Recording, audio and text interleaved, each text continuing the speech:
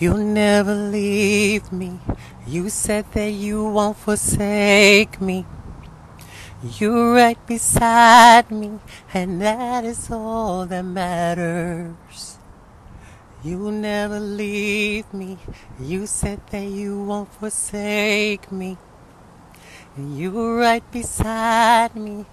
That is all that matters. You are covenant keeping God. You are the covenant keeping God. Yahweh, the covenant keeping God. Jehovah, the covenant keeping God. You'll never leave me. You said that you won't forsake me. And you're right beside me, and that is all that matters. You'll never leave me. You said that you won't forsake me. And you're right beside me, and that is all that matters. Yeshua, covenant keeping God. Jesus, the covenant keeping God. Jehovah, covenant keeping God. You are the covenant keeping God. The sun won't smite me, and the moon it will not hurt me. The floods it won't swipe me, 'cause you are my anchor. The sun won't smite me, no, the moon it will not hurt me. The floods won't sweep me, 'cause you are my anchor. Jesus, the covenant keeping God. Yeshua, the covenant keeping God. Jehovah, covenant keeping God. Yahweh, covenant keeping God. Ooh.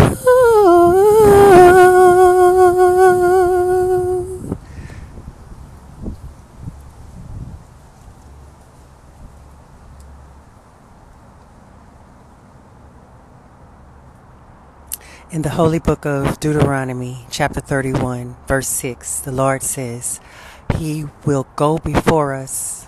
He will never leave us. He will not forsake us. He will not fail us. And He says to fear thou not and to be not dismayed. Hallelujah. And that is a beautiful promise, because in this life, things get heavy sometimes, and you tend to kind of forget those true promises. But when God speaks a word, it doesn't return back void to Him.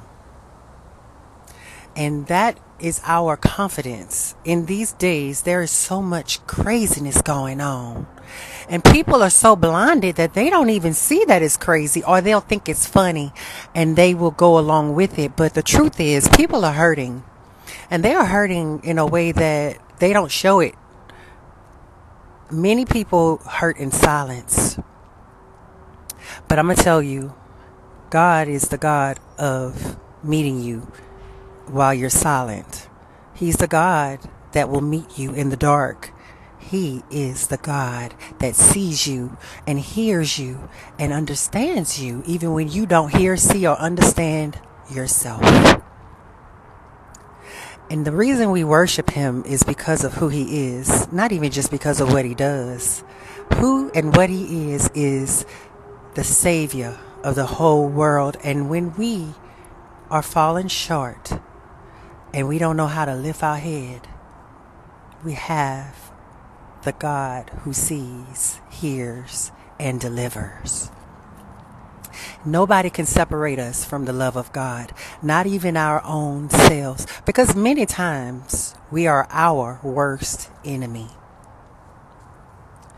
We seek the Lord because He knows he said in his holy word, don't you know he says that he knew you before he even formed this world? So anything in the world has no power over the one that knew your name. He said he's already written your story before your mama knew you. Before you were formed, he knew you. That's a covenant keeping God. Because many things could have come along and taken us from this earth before our time. But there is work to do. And it's not a physical work. It's a spiritual work. It's a heart space work. You hear that woodpecker? I don't know if you can hear it on this microphone. He just a knocking away. God is good. Jesus is real. Don't you dare let nobody tell you that he ain't. And I'm going to also tell you this. He cares. And the Bible says he counts your tears. So many people, they try to get the perfect prayer and say everything. To try to get everything in a perfect order and aligned with what you feel you got to tell them. And can't rest because you got to say every single thing. Is to not trust him. Because the Bible says even when you don't formulate a word and you look up, even when you are just, the Bible says he knows what your groan means. Your groan is when it's an inside silent job, when you're sighing and painfully hurting on the inside, when you can't get the words to say, help me, Jesus. He says he already feels and knows it. Your tears have prayers in it.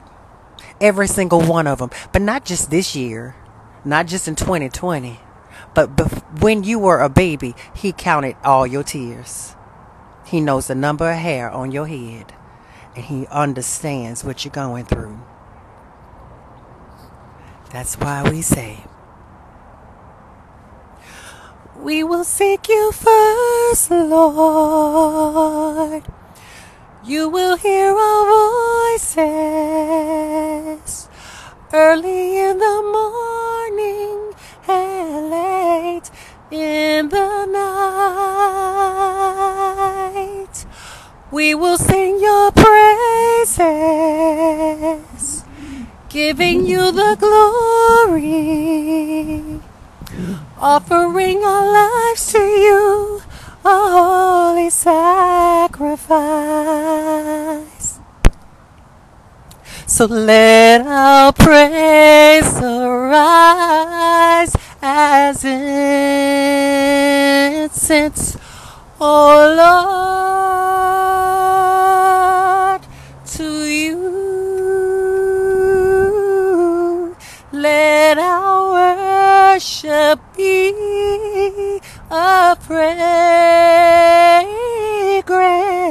O Lord, to you. We will seek you first, Lord. Seek him first. You will hear our voices. Make that promise. Early in the morning and late in the night, we will sing your praises, giving you the glory, offering our lives to you, a holy sacrifice. Sing with me. Let our praise arise as incense, O Lord, to you. Let our worship be a fragrance, O Lord, to you.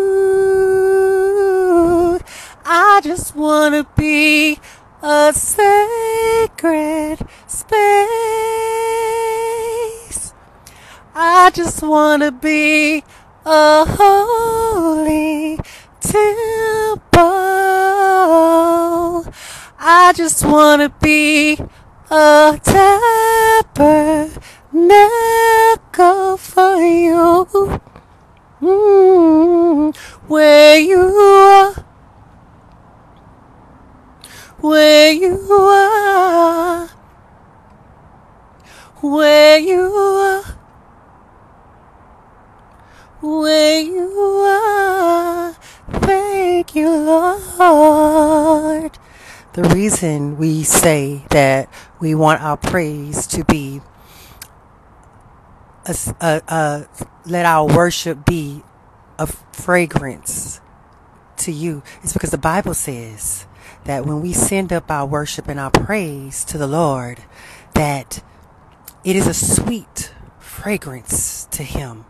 The angel opens it up when it gets there, and then it goes up like a fragrant smell in heaven, in the throne room.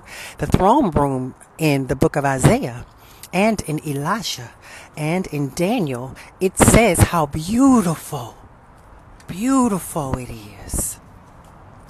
If we can bring in and put in a sweet fragrance in that beautiful throne room of the Holy Father, who can answer your prayer, wouldn't you want to do it?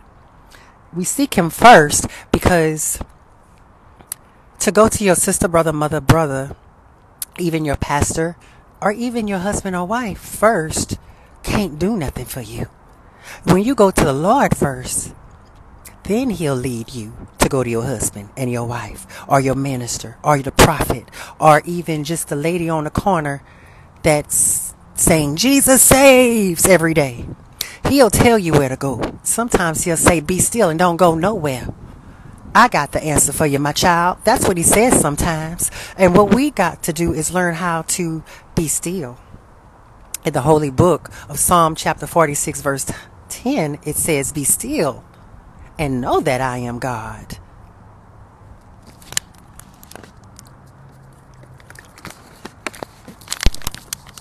We will seek you first, Lord. You will hear our voices early in the morning and late in the night. You will hear our voices. We will sing your praises, giving you the glory, offering our lives to you, a holy sacrifice. So let our praise arise as incense, O Lord, to you. Let our worship be a fragrance, O Lord, to you. I just want to be a sacred space. We want to be a place He feels comfortable just not visiting, but just dwelling in. We just want to be a holy temple. Your body is a temple. What you put in it and what you let out of it is very important. Even the Bible says that when you join yourself with a harlot, that you become one flesh with her. Meaning when you having sex outside of marriage, you are joining with that person in a way that is more than just physical. What they are dealing with spiritually, now you will be dealing with it, and vice versa. A lot of people are dealing with schizophrenia, bipolarism, and all these other kind of spirits, not because of anything they've, personally done, but because they've joined themselves with somebody that has it. To be a holy temple is to ask the Lord to cleanse you. Nobody's perfect, but He will help you. I just want to be a tabernacle for you. Yes, where you are. Where you are. I just want to be where you are. Yes, Jesus, where you are. Hallelujah.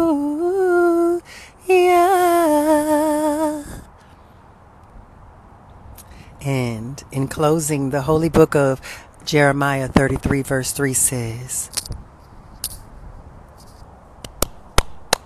if you confess the Lord, call him up. If you confess the Lord, call him up. If you confess the Lord, call him up. If you confess the Lord, call him up. If you believe in the Father and Son and the Holy Ghost, call him up and tell him what you want. Just stop calling his name, I just can't stop calling his name, I just can't stop calling his name, Jesus. Yes, I can't stop calling his name, I just can't stop calling his name, I just can't stop calling his name, Jesus. Yes. I hope this has helped you to know that you are not alone. You're not alone physically, even though you may not see it. Many people are experiencing exactly what you are experiencing. That bee is not going to bother me. I used to catch bees when I was a baby. Or not a baby, but nearly a baby. I used to take the jar and pick it up. Put it on top of the bee, let it fly up in the jar, turn it over, poke holes in the pickle jar, and then I would put some daisies and flowers in there, let him play around with it, and then I let him out in the evening.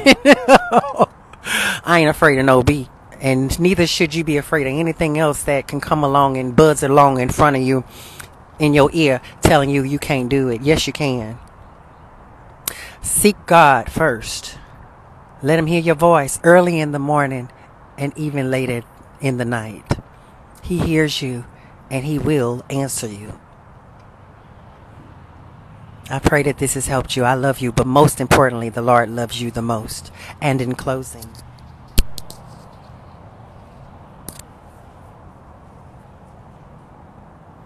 may the Lord bless us and keep us and make his face to shine upon us and to be gracious unto us. May the Lord lift up his countenance upon us and give us peace.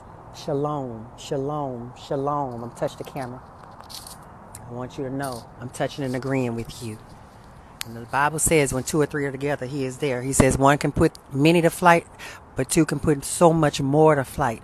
Let's get them on out of here. Those, whatever it is we don't need, push it out. But most importantly, know that you don't do it. Let the Lord do it. He'll show you what to do it. Have a beautiful day. I love you. Sister Hurston, I love you. God bless everyone that watches this video. And let your light shine.